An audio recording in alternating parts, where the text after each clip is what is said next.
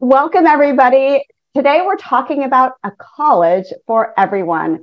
Tips for finding a right fit college for your child, even if your student has average grades. Well, you're lucky today. I have a special guest with me today, Kristin Landis. Kristin is a college consultant here with us at Educational Connections. She has a Bachelor of Science from the University of Richmond, and she has a law degree from Emory University in Atlanta. Now, prior to coming to Educational Connections, Kristin worked at UVA for over 11 years, where she evaluated over 10,000 applications, in-state students, out-of-state students, and international candidates. So Kristin, so glad you're here today. Welcome. Thanks so much for having me, Anna. I'm happy to be here. You know, so much has changed. Definitely in the last 3 years, we've seen drastic changes when it comes to college admissions. Tell us a little bit about this new landscape. Absolutely. I mean, I think this webinar is super timely because right now, I'm sure many of the people listening today and watching have their students coming home saying, oh my gosh, you won't believe Joey, who has this GPA and these SATs, didn't get into XYZ school. Or maybe parents are talking to other parents and they're saying, oh, did you hear about Susie, who didn't get into this school with these different credentials? So I think this is super timely that we're doing this today. And you're right, Ann, the college landscape has changed significantly, basically, since the pandemic. First of all, I want to say that college admissions is not an exact science by any stretch of the imagination. There are so many factors that go into an acceptance. So I just want people to understand that first. But yes, what has changed in the landscape? It's since the pandemic, we've just seen a significant increase in the number of applications. If we look at just Virginia alone, at UVA this past year, all the figures are out now that we're kind of at the end of the season. They had a 10% increase in applications since last year. When I started with UVA back in 2010, we had about 24,000 applications. When I left, this past year, they had 55,000 applications. Virginia Tech saw a 4.5% increase in applications this past year, but since 2018, they've seen a 47% increase. And JMU saw a 30% increase in early applicants this year. So definitely an increase. So what does that mean, actually? That means more applications equates to lower acceptance rates, where Ivies and highly competitive schools, maybe 5 or 6 years ago, were having 10% acceptance rates. You're now looking at 3 or 4% acceptance rates. Schools that are also selective, that we're having 30% acceptance rates, are now hovering down in that 10 to 15% acceptance rates. And why is that happening? Well, one of the reasons is this test optional landscape that we're living in. With the pandemic, more students cast a wider net, applying to more schools since they weren't restricted by having to submit scores. Colleges have gotten a lot better at promoting themselves online, having virtual tours, having lots of resources available, so students can learn more about a school without actually having to go visit it before they apply to it. And one of the other things that we've seen in the last couple of years since the pandemic is colleges are making a much more cognizant effort to attract underrepresented students from urban areas, first-gen students. JMU alone saw an increase of 56% in first gens in their applicant pool this past year. So, however, although we're seeing a low acceptance rates, that does not equate to the quality of school. And acceptance rates are kind of hyped up, and maybe, Kristin, too much so, because they're not really the thing that we want to think about when we think about a good fit school for our kids. Absolutely, because acceptance rates do not equate, like I said, to how good a school is or what kind of experience your student is going to have at that school. Acceptance rates truly measure the school's selectivity, not necessarily their worth. Acceptance rates literally mean the number of accepted students divided by the total number of applicants. The lower the rate, the more applicants that they receive than they actually have spots for. So people have that misconception of saying, well, if a school has a high acceptance rate, then it must not be a good school. or they must not have, good opportunities available to my student.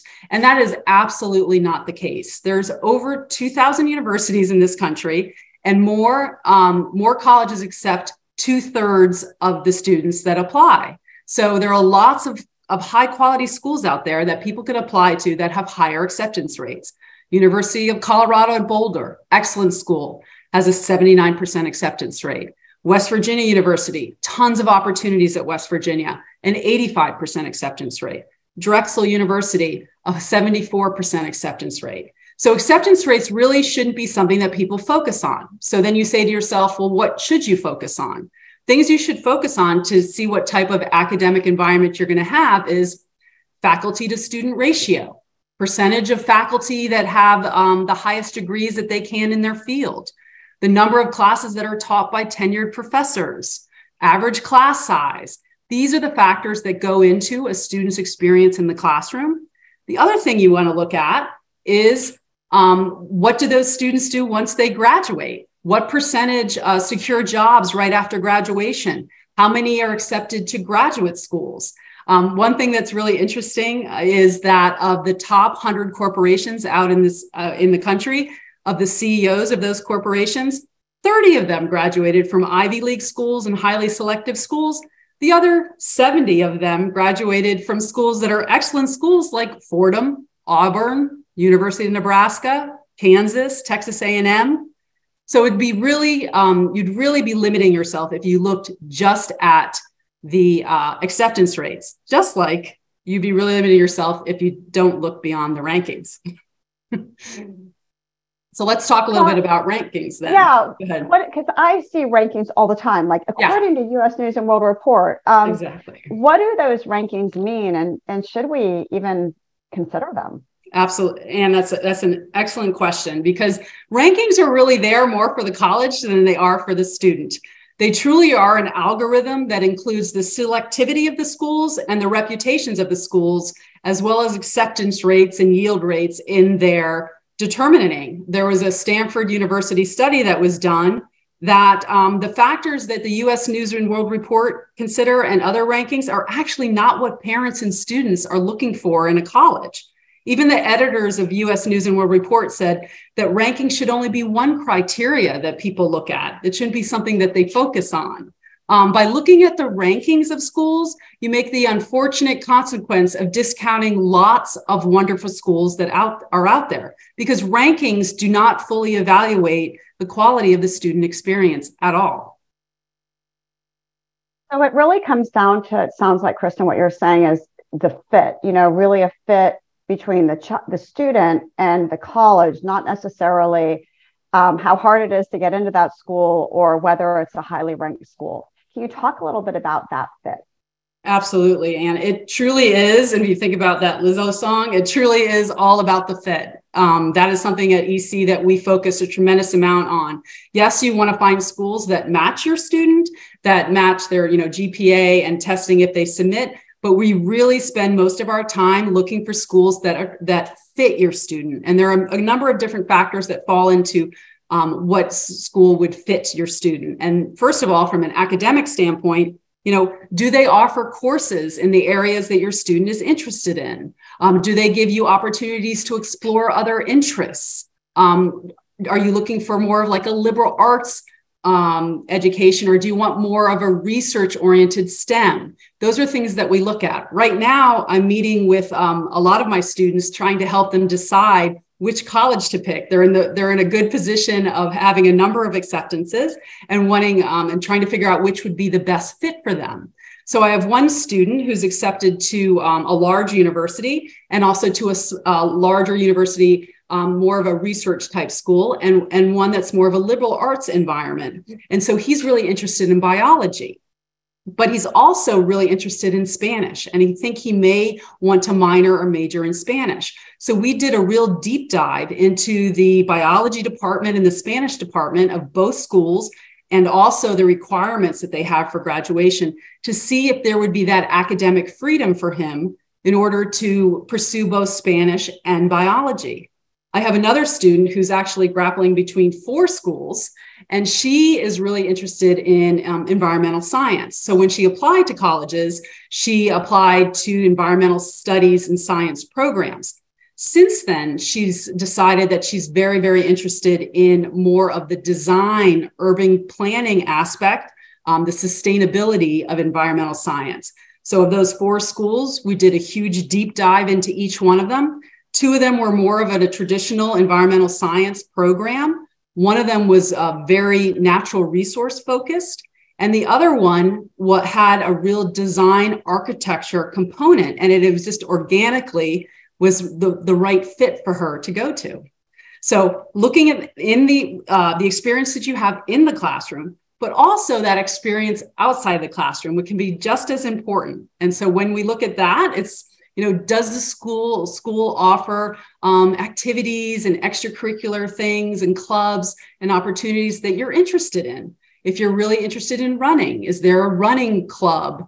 Or if you're really interested in reading, is there some sort of, maybe there's a book group that you can join? Those types of things that you're looking at for. And then another factor is environment. I mean, I have students who say, I don't want to sweat. I want to wear a sweatshirt. I'm like, okay, we'll concentrate on schools in colder climates. It may seem like that's something that you shouldn't factor in when you're thinking about a college, but all these things go into your college experience. Some people are like, I'm into sports. I want to be able to see my school on TV. Okay, I understand that. We'll factor that into the equation. Looking at the distance from home. Those 2 students I talked about earlier, the young lady with the 4 schools, they're all out west. So we spent a tremendous amount of time looking at transportation options. How long will it take her to get to an airport? How many flights are there available for her to get back to Virginia? Then we were also looking, are the dorms open during spring break and fall break if she decided to stay there? Those are important things to consider. Housing and food, if you're a picky eater, if you have dietary restrictions. For the young gentleman who wanted to major in biology that I was talking about, he's really interested in living on campus. He wants to have that on-campus living environment. Well, that larger school provides 1 year of guaranteed housing, and maybe not necessarily in the later years, but that smaller school, he has the opportunity to live on all 4 years. That's important to him. And then the obvious things that people think about, social climate, do you want to be in a Greek system? Is it important to you to have be near a city so that you can take advantage of cultural events?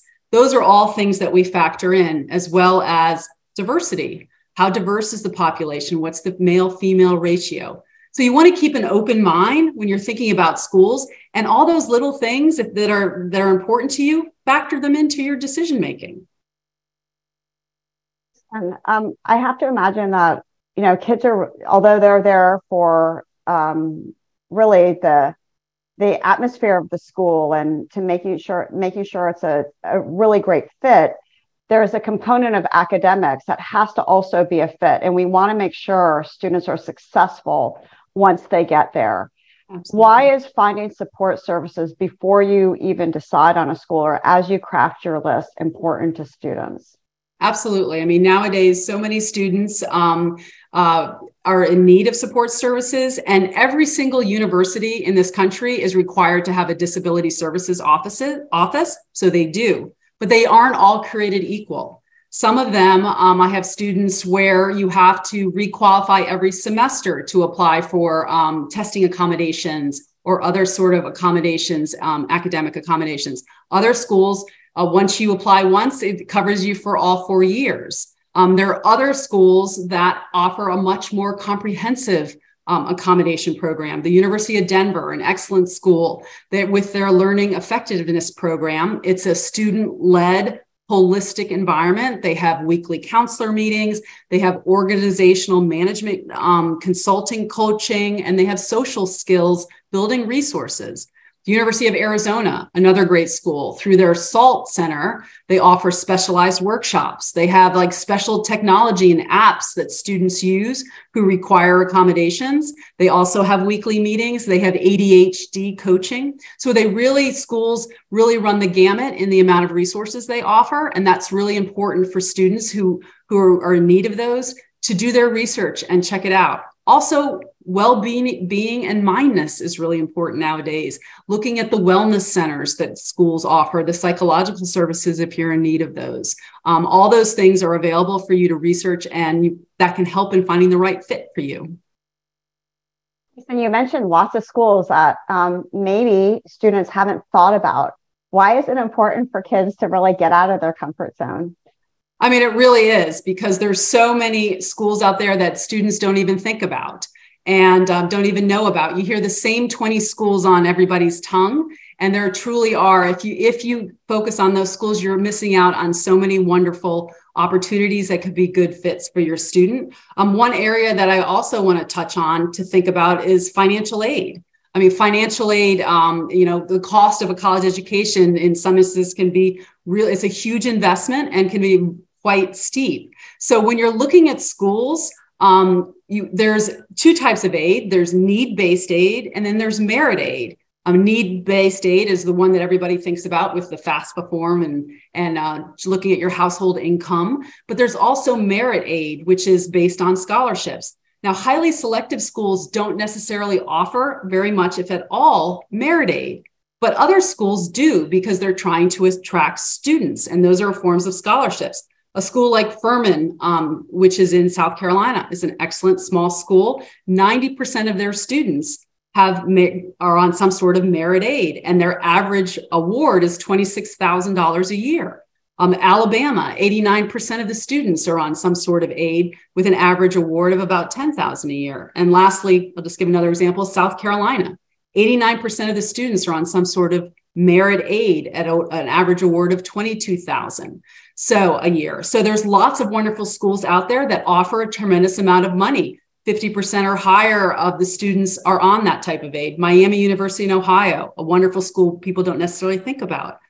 Catholic right here in DC, Worcester Polytech in Massachusetts, an excellent STEM school, and Loyola Marymount right here close by in Maryland, another school. So think about, with regards to aid, is another thing that students should think about.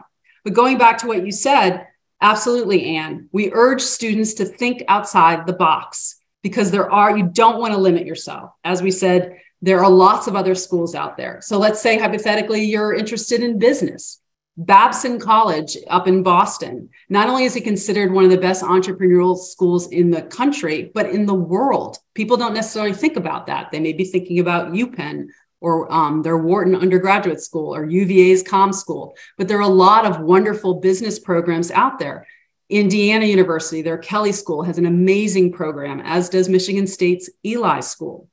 Maybe you're interested in STEM. San Jose State University out in California is right in the middle of the Silicon Valley. They have all those wonderful opportunities with all those tech companies out there. University of Houston, same thing down in Houston, another becoming a big tech giant. You have lots of opportunities. Maybe you're interested in musical theater.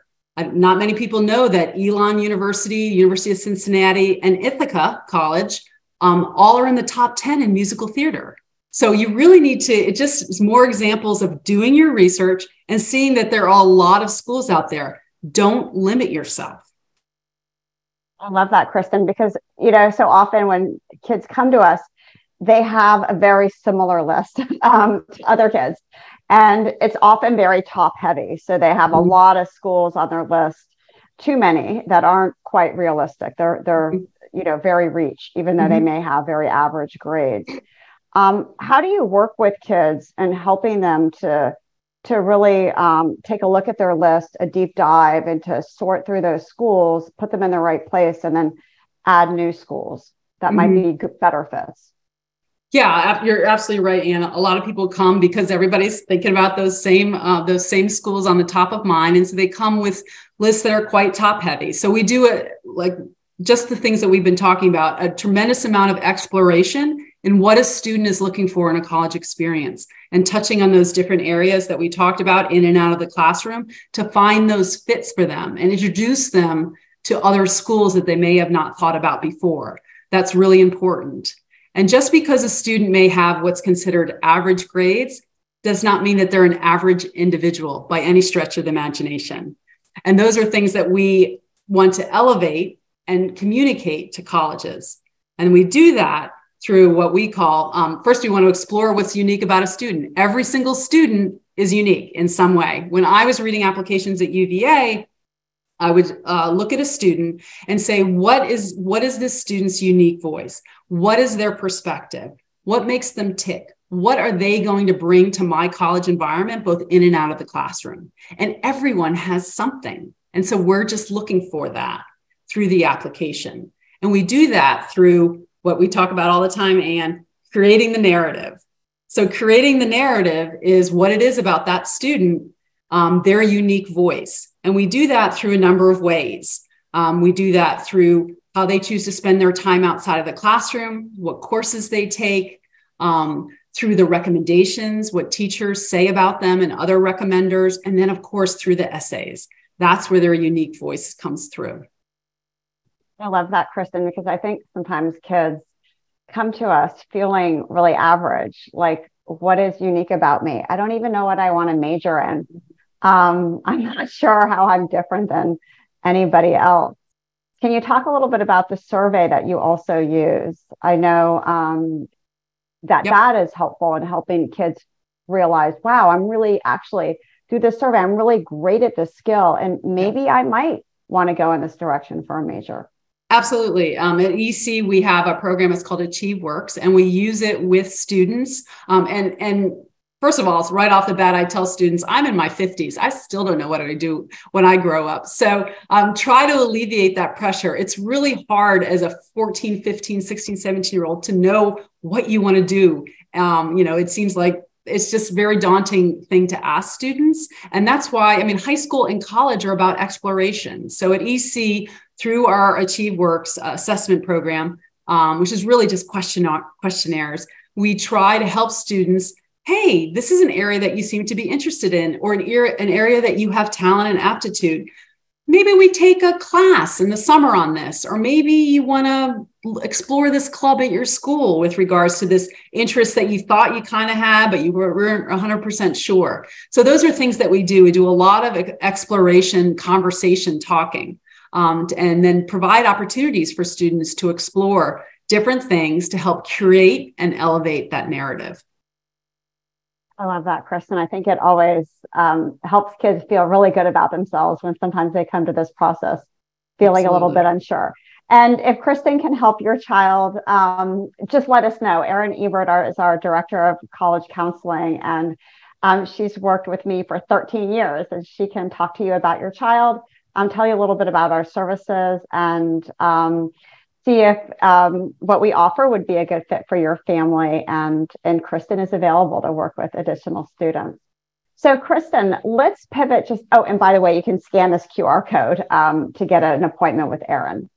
So let's talk a little bit about kids that do come feeling kind of average. How do they highlight and maybe pivot what they're doing to be more attractive to schools? Sure. So like we were just talking about, let's say I've had students come to me. I've had one recently that's really interested in climate change. So I've been identifying opportunities outside for the summer and outside of school that she can pursue, looking at volunteer opportunities, looking for a advocacy program in the summer. There's always things out there that students can take advantage of. That they don't have to always be the most selective programs out there. Colleges are looking for interest. They're looking for initiative. That's what they were looking for, some sort of passion. And you don't have to have tons of things. Having one or two things is really all they're looking for. So helping students with that. And then when we're in a situation, so those are the things that we want to highlight, but we also want to highlight, like we talked about, there's something unique about every single student. And it's just finding that and highlighting it. And for students who, let's say, hypothetically, they did poorly in Spanish in 9th grade, they got a C. And that's where the additional information paragraph on the common application becomes very important, because sometimes there's reasons behind a poor grade. And that's where we help them discuss, what happened in that situation. Or let's say you had a bad semester or even a bad year. There are things that in both your essays and in that additional information where we can talk about those things and explain why. Maybe you are a super involved in, you're a figure skater and you spend an inordinate amount of time outside of the classroom and don't have as much time to devote to academics. That's something where we would talk about and highlight that there's a reason for that. Because you spend so much time in this other activity, you're not, your grades maybe not where you would want them to be or where they could potentially be. So those are things where we kind of highlight and pivot. And one thing I think we really want to get across to people today is that it's never too late. If a student has had a challenging year, I mean, life happens. We understand that people are human. So showing an upwards grade trajectory is super compelling. You always have senior year too, first semester, senior year. People don't realize that that senior year program is really, really important. You should see your highest rigor in your senior year, seeing an upwards trajectory. So let's say a student hasn't taken an AP class yet, and they're in 11th grade. Why don't you take an AP class in 12th? That will look very good to colleges. Seeing that rigor and program and grade increased trajectory is very, very important. But let's say you're good at English, but you really find math challenging. So stretch your rigor in your English courses and then take your foot off the pedal in math. We understand that, not everyone is great at everything. So highlight those areas that you're talented in and emphasize those. And then you want to show that outside of the classroom, showing outside enrichment. Let's say your grades aren't as great as you'd like them to be, but if you show in the summer you've taken a class, you show initiative that you're taking the, you're trying to express yourself intellectually, that's really super compelling. And any sort of outside academic interests you have that you can foster and elevate more. Sometimes students say, well, I just like to play video games, and everybody puts down video games. I'm always like, what video games do you like to play? And I have students who have competed, done competitions with video games. There's nothing wrong with that. Or they attend hackathons. That's fantastic. Just showing initiative and really passion in a certain area is really important. So you just want to emphasize what's special about you. Kristin, you mentioned, those things are important when grades might not be what a student wants them to be. How can testing, especially in this test optional environment, help the student? Sure. So if you're a student, or if you're a student watching, if you're a good test taker, promote that. I would definitely highlight that, because if you do well on the ACT or the SAT or AP exams, if you're taking AP exams, that's not subjective. That shows aptitude, that shows potential. And for a lot of schools, they want to accept students that have high testing scores, because that increases their numbers and their averages that they advertise. So if you're a good test taker, I highly recommend focusing on testing and take a test prep class and take the test, the SAT or the ACT. And if you don't know if you're a good test taker, EC has opportunities that you can take advantage of to figure it out. Yes, that's true, Kristin. We offer virtual mock test dates. They're on Saturdays, 9 o'clock. Kids can roll out of bed and take a practice SAT or an ACT. In a perfect world, we recommend they take both. We can put them into a concordance table and then tell the student which test is their natural strength. Because you really only want to be preparing for one test. Every school in the country accepts both, and no school has a preference. So you really want to practice for the test that is your natural strength. I was just talking to a parent, Kristin, the other day, and she said, I want to get test preparation for my son so that he can submit these scores, because his grades aren't that great. And he might be better on a test, and he can submit him to all the schools. And actually, when you have just kind of average grades, you really, really want to be selective about the schools in which you send your test scores to. Can you talk a little bit about how that can also help your chances? Sure, absolutely. So you're really right, Ann. You don't necessarily want to send your testing scores to all schools.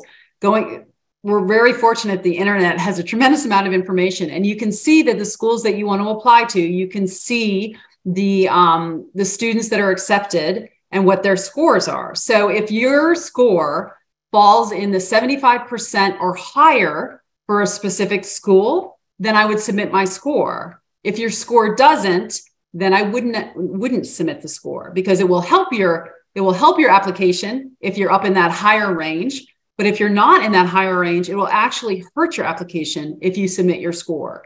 And as you said, you can pick and choose which schools you submit your scores to.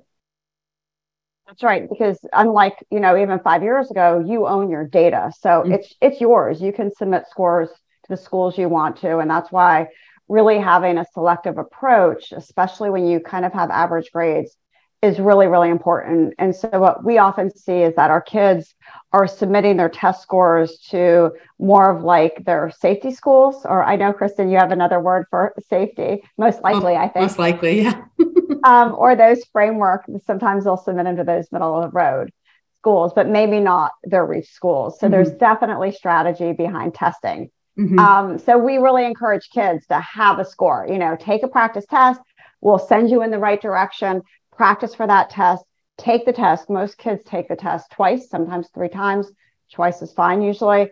And even if you don't use your score all the time, you've got it in your back pocket to use when you want to. And that really can help your application. So, Kristin, there's always a lot swirling around parents' minds. And I think it's just so easy to listen to what other people are saying and really be worried about what the future holds. Tell us about why blocking out all of that noise is important.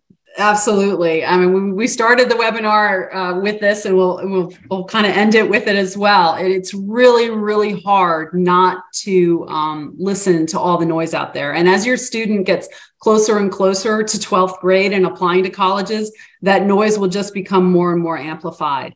That's why we really encourage students to be confident in their own journey. This is their journey, no one else's, not their friends, not their parents, and be confident in your own unique abilities. And there is truly, and we talk about this all the time, a school for everyone. Where you go to college isn't necessarily going to define how happy or how successful that you're going to be in life. And it really is what you make of it. And I was actually listening to a podcast the other day, and it just seemed a little timely. And I'd love to just share a little bit of the story with you from the podcast. So the podcast is actually from a woman who is one of my sorority sisters. I didn't actually know her very well, but she was one of the officers in the sorority. So I remember seeing her up there. But she is a 2-time New York Times bestseller author, and she has a podcast. So I've been kind of listening a little bit to her over the years. And she was talking about college this time of year, and that a lot of students are getting acceptances, but they're also a ton are getting rejections. And if you have a balanced list, the probability is you probably will have 1 or 2 rejections, because those reach schools are what they are, they're reaches. So her own story is she didn't get into the college that she really wanted to go to. And she cried for a number of days until she finally ended up going to where I went to college. But, and she talks about how when she went to University of Richmond, she got involved in all the activities and really embraced the experience. And it really made her a much more enriched and more fulfilled person, and really helped her explore who she was. And so she tells this story, and I'll just tell it really, really briefly. It's a story about Farmer Joe. And the story goes like this. Farmer Joe was out working hard in his fields, tending his fields, and he had this prized horse named Big Red. And one day, Big Red ran away. And news spread across the village that Big Red had run away, and neighbors came to him and said, "Oh my gosh, that's so horrible. You've lost Big Red." And he goes, "We'll see." And he went back to work and tended his fields. The next day, Big Red came back, but he came back with 2 other horses. News spread through the village, and the villagers said, "Wow, you're so lucky. Now you have Big Red and 2 horses." And he goes, "We'll see." And he went back to tend his fields as best he could. Then a week later, his son Joey was riding one of those new horses, and he fell off the horse and broke his arm. News spread through the village and they're like, oh my gosh, that's so tragic. That's horrible. And Farmer Joe said, we'll see. And he went back to tending his fields as best he could. A week later, the army came through recruiting young men for war. And little Joey couldn't, well, he wasn't really that little because he could go to war, but couldn't be recruited because he had broken his arm. News spread through the villagers, and they said, oh my gosh, you're so lucky that Joey didn't have to go to war. And he said, we'll see. And he went back and he tended his field as best he could. So the moral of that joke, or it's not a joke, that story is that you never know in life when something happens, whether it's going to be a good thing or a bad thing. And the only factor that you can control is you. And as I said earlier, college is what you make of it. It's what your student makes of it. And so that is really kind of the moral. She had that same experience. So you or your student is their own good news. And so they should go out, work hard, and tend their fields as best they could. And that will be enough. I love that, Kristin. Thank you for sharing that. It kind of puts things in perspective for all of us. Yeah. Thank you. Sure. And thank you so much for joining me this afternoon. I love talking about college admissions, and you're the absolute best. And thank you for all your amazing work with your kids as they're all getting their acceptances back. And I know you're starting with, I know you've been working with younger students as well. You got a lot of juniors on your plate. And how young do you take kids? I have a number of ninth graders right now. And so we're doing a lot of that work that we talked earlier about exploration, seeing what they may be interested in. And I find that super exciting, being able to go out and explore a new thing and have that aha moment of, hey, I'm kind of interested in this. So yeah, I start with ninth graders and work all the way up through college admissions, the applications. Terrific. Thank you, Kristin. And I wanted to mention to everybody before we go to Q&A, and by the way, if you have a question, go ahead and pop it in the Q&A chat right now, or the chat, sorry. We have another webinar coming up. Kristin's talk today was part of our series. Our next one is Supercharge Your Students' Executive Function Skills for a successful end of the year and for the summer too. And that's on April 19th. That's with Kathy Gould. She is our executive function specialist from 1 to 2 o'clock in the afternoon. All right, so let's shift over to our Q&A. And we have so many questions. I see that we have 37 messages here. So I may have, if I covered yours and you asked a question early on as we were coming in, I might skip yours. And if I have time, I'll go back to it. So Kate says her daughter has more reach schools on her list than she's likely to get in. And as I mentioned earlier, we see this a lot with kids. Oftentimes, though, the parent agrees with it. In this case, it sounds like maybe the parent is kind of concerned, but the student not so much. How do you deal with that kind of situation, Kristin? Sure. I think it's really important because you don't want a student to feel that they're not good enough or have their confidence be shaken. So first of all, the first thing I say to students is any school that has about a 15% or lower acceptance rate is a reach for everyone, not just you, everyone. It's a reach. And so then we explore more thoroughly and provide her or him with options. Schools that we feel that fall more in their target range, and then ones that we think will be most likely for them to get into. All of it under the lens of what is school would be a good fit for them, because that truly is the most thing that we're most concerned and what we think is most important. Kristin, on the other end of that spectrum, Lynn has a son that's really, really worried. He's just not going to get in anywhere. Yeah, I mean, that happens. I can appreciate that because, again, you're hearing all this noise and you think everything's so competitive. And that's another thing that we say to students. There truly is a college for everyone.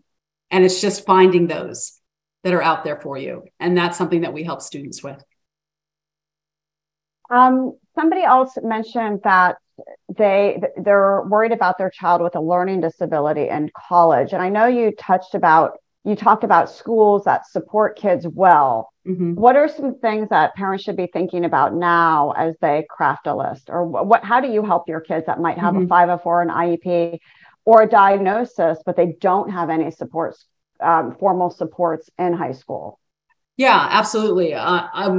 We do a tremendous amount of research into the support services that are offered at schools. I have some students who are on the spectrum. I have one in particular where it was very important to find particular housing for them. So we dove deep into the schools that he ended up applying to make sure they had the type of housing that he would feel comfortable with. And so it's really doing the research and seeing that the schools are there that can support the student. If a student does not have a formal IEP or a diagnosis from the school, it is difficult to get services, testing, accommodations on a college level without some sort of report from a professional, with a professional evaluation. So they would need that in order to get certain accommodations at almost most schools. Thank you so much for that.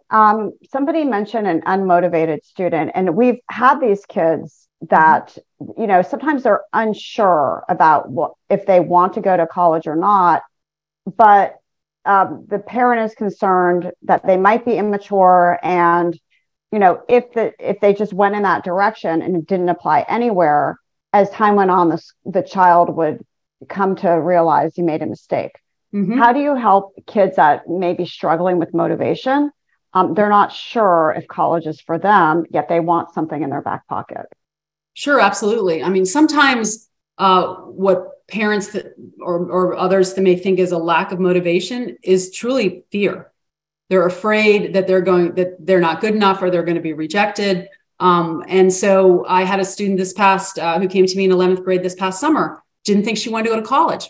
And that's okay. I mean, there are non-traditional ways of getting to college. She knew she wanted to do it eventually, but she didn't know how. So we initially started out with, how about we explore junior colleges or in community colleges, or maybe let's just apply to a couple 4 years colleges. And we were really, really thoughtful about the few schools that she ended up applying to, all with the idea that she thought if she even went to college, she'd want to do a gap year.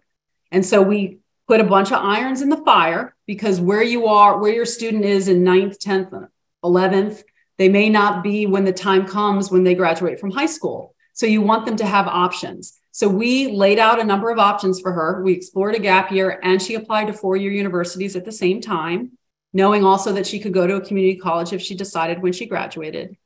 She was accepted to 3 of the 4 schools. She's still waiting to hear from the 4th school, but she's already picked one that she loves, and she's going to defer and take a gap year.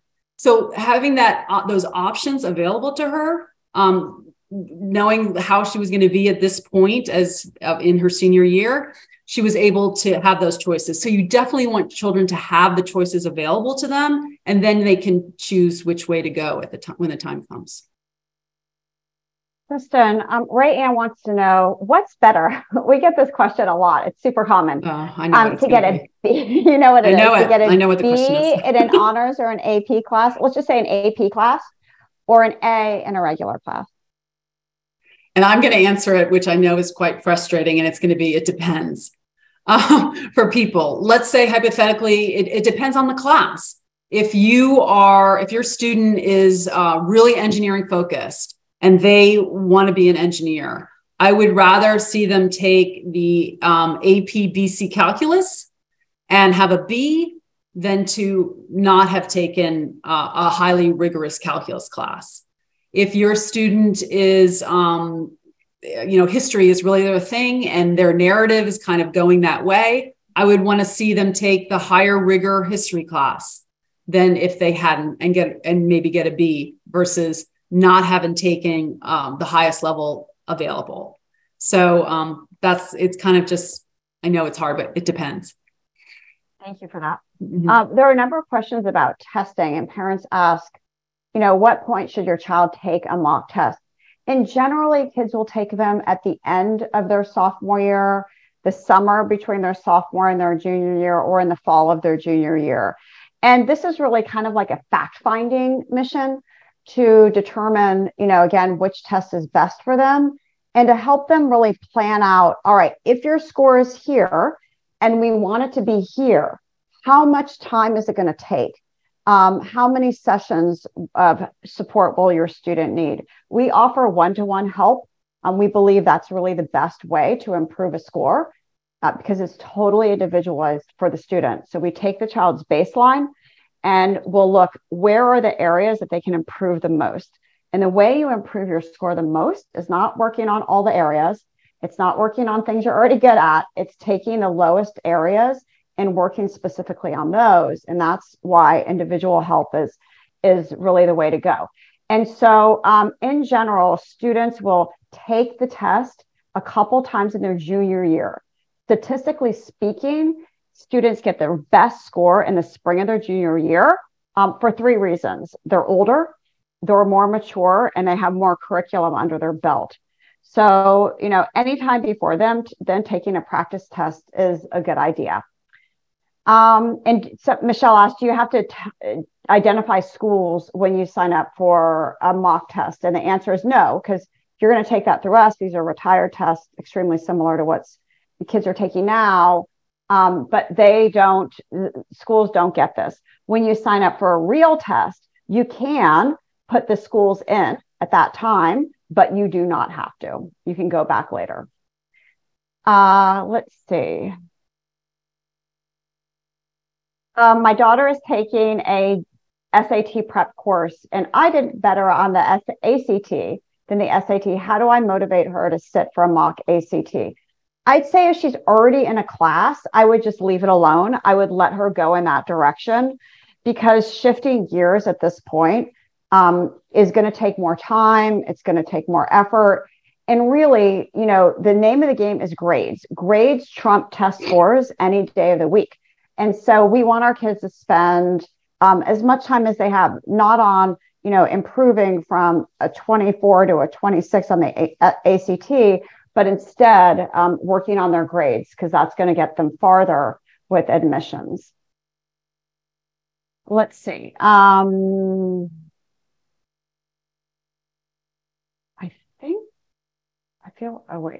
Here's a bunch of questions that I missed. Sorry about that. Let me go back to a couple of these other questions. All right. Kristin mentions the level of competition for college has gotten harder each year. And our community is full of high achievers. How can a child who has struggled get into college? And Kristin, I know that you've talked about this for most of the webinar, but how can you assure kids that it's going to be okay? Especially when, like you said, they're coming from this environment where it seems like everybody around them is an overachiever. Yeah. And that's tough. That's really difficult for the student. I feel for them. And it's really just letting them know and showing them that they do have talents and unique things and contributions to make to an environment, and doing that exploration on finding those things, setting them up for success. And that is also seen in compiling that list. Really, that list is going to be super important, making sure that there are schools that are in their range and that would be most likely for them so that they will have schools. And as I said, and I can't say it enough, there truly is a school for everyone. Jennifer said that, or Ann, I'm sorry, asked, what is a bad grade? Like, what is considered a bad grade in admissions? She said our high schooler gets A's and B's and usually a 1C per semester. What are your thoughts on that? I'm sure it's relative based on the school. Well, that's exactly it. And it's exactly what I was going to say. It depends. There's the answer for the day. What schools you're applying to? Absolutely. I mean, you can, and I hate those scattergrams that people look at, but looking at those scattergrams, you'll see that there are, depending on the school you're applying to, a 3.5 GPA could be right in the wheelhouse and where a lot of students are accepted from, versus a 3.5 GPA applying to a highly selective school that has an admissions rate down in 5%. It doesn't bode well. That's not going to be a good GPA. And I hate using the word good, but it's not going to be one that's responsive to that school. Michelle asked, what is an average GPA these days? I don't know, Michelle. Kristin, you might. I do know that an A is the most awarded grade, and there is a tremendous amount of grade inflation for sure. Absolutely. But, there are still, this is interesting, but D's and F's are still awarded to the same degree as they were a generation ago. So it seems like what's happened is that, when we were growing up, if you got a C, it was kind of average. But now a C can be, not always, but it can be a red flag to the school. Definitely it should be to the family that the student isn't quite understanding the content and they do need support, or maybe they have weak executive function skills and they do need support. But Kristin, do you know an average GPA right now? So I really, I'm cautious to throw out numbers because GPAs are not all created equal. And when they're really high school specific, when students apply to college, they are being compared against the students at their high school. So looking at what the highest GPA is at your school, looking at the median, you can see these things on your secondary school report or the academic profile from your high school. Those are the numbers that you should be considering and looking at. Colleges do not compare a student that goes to Yorktown High School to a student that goes to St. Stephen's, St. Agnes, or a student that goes to Charlottesville High School down in Charlottesville. They're three different schools. So your student is only compared against those at their school. So you should only be focusing on the GPAs coming out of your high school. Kristin, Lynn said she's going on her first college tour next week, and her child is meeting with a professor in the field of meteorology, and that's what her son is interested in studying. What are some questions that her son could ask? Oh, that's fabulous. That's so wonderful. And it's amazing that your son already knows that he has a very finite area of interest. That's fantastic. I think we have a number of questions that we give students that they can take with them and to ask when they go on college visits, and also a worksheet that they can fill out to put down their impressions so they remember it after the fact when they start looking at lots of colleges. I think just asking organically those things that he finds that he's interested in, asking about the curriculum, asking what type of opportunities are there outside of the classroom. I would think for meteorology, it'd be kind of cool to see what kind of things they can do outside of the classroom. What kind of facilities do they have for the students who are interested in meteorology? And then looking at those things that are more kind of the quality of life of the student, as we talked about, things that your student likes to do outside of the classroom. Do they have those types of opportunities and facilities available for him? Those are things that I would be looking at. Kara asks, and Kristin, I'll take this one and then I'll kick it over to you, about a college fair. How do you prepare for a college fair? And it's awesome. I'm so glad college fairs are back, because this is a great way for kids to get their foot in the door. And so it's important that they print out their QR code. And when they go to a college, each booth, that they get the college to scan their QR code so they have the student in their database. It's also helpful to ask questions that are not like, what GPA do you need? Or what SAT or ACT score do you need? But ask specific questions about something that's unique to that college. I've heard that your College of Business allows for study abroad, something like that, something that's specific. What often happens is that you can ask to talk to this person, or you may already be speaking to the person who's going to read your application. As Kristin mentioned, the reason a student from like St. Stephen's, St. Agnes is not compared to a student at Madison High School is because they're obviously different schools, and sometimes they're different readers too. But usually the person at the college fair in your area is going to be the reader of your application. I used to, I haven't this year, but in the past, I did a lot of college fairs for James Madison University as a volunteer. And when I knew kids, my kids' friends that were coming, I always said, ask for the representative who's going to be reading your application, speak to that person directly, tell them it's so great to meet them, that you're applying to this school, you're applying to JMU, and then follow up with an email to that college counselor.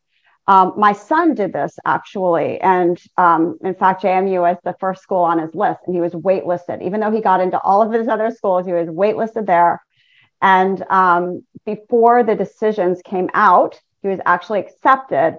the director of admissions, who was reading his application, who he had kept in touch with over email, emailed him and said, hey, I wanted to let you know, Ethan, tomorrow you're going to get your acceptance letter, but I wanted to be the first person to tell you. And so that's how using college fairs and making connections with people is really, really important. You never know if you're going to be waitlisted or how that connection with that person may affect you when they remember you and they go to read your application. Mm-hmm. Kristin, any other thoughts on college fairs?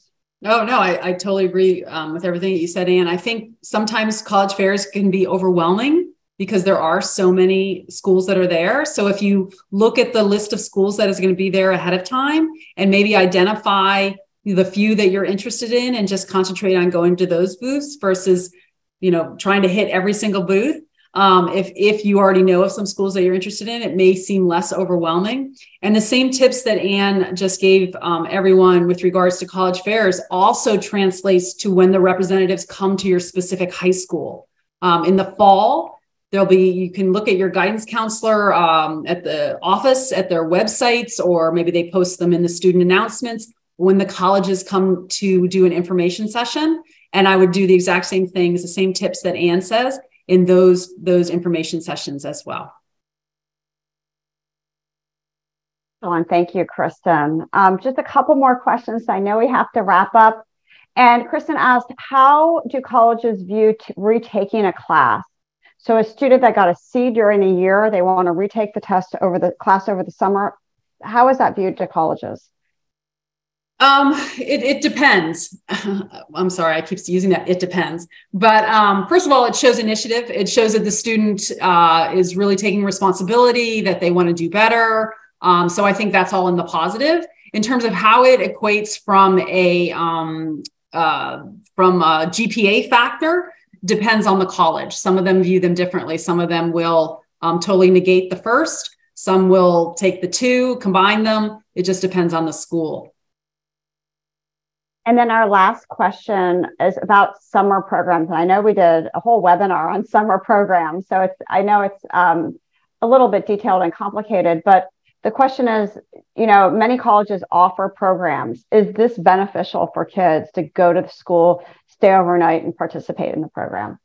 I mean, I think it's beneficial for the student as in terms of it being an enriching experience. If it's an area that they're interested in, if it's a college that they're incredibly interested in, having that ability to live on campus, eat the food, walk around the campus, meet professors, I think that can be super, super enriching. Summer opportunities, and I know Ann said you have a webinar that runs the gamut and talks about all of it. It really, they also run the gamut. I mean, sometimes you have students who have a lot of family responsibilities. I have a student who has to take care of her siblings in the summer. So she doesn't have the opportunity to take lots of programs. And that's okay because she's showing something really incredible, a responsibility, a commitment in a different area. So you can do that in in going to colleges and staying at their summer programs. You can do that with a job. You can do that with a volunteer initiative. It runs the gamut. I mean, really students should do what they're interested in and what will be an enriching experience for them. Awesome, Kristin. Thank you so much. I know that we're out of time, and if I didn't get to your question, feel free to email me. The parent who asked about summer programs, I can also send you a recording of that webinar. And my email is Ann, ANN, @ectutoring.com, and I will either reply to your question or get you a resource. Thank you so much, everybody, for attending. I hope that you found this to be helpful. Kristin, thank you. Thank you. If you don't mind, please wait for that survey at the end. It was a pleasure to talk to you today. Wishing you all the best for the remainder of the school year.